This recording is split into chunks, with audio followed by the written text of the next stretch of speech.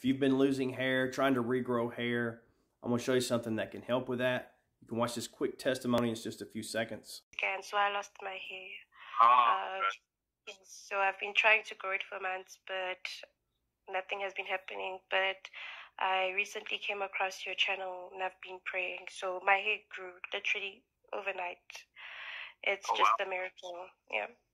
So let me pray for you. All you need to do is absolutely nothing. Just be aware of what goes on in your body as I pray. Don't try to pray along with me. You just tell me what happens, and then go check and see if the results are better. See if things have changed. If it's not immediately, give it at least a day, and then watch this again, okay? So just close your eyes and relax.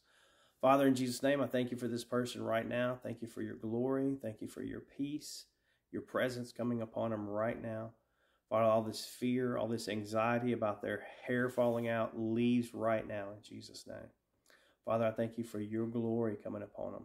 Father, in Jesus' name, hair grow right now. Come back better than it ever was. Look a whole lot better than it's ever looked. Thicker, fuller hair right now in Jesus' name.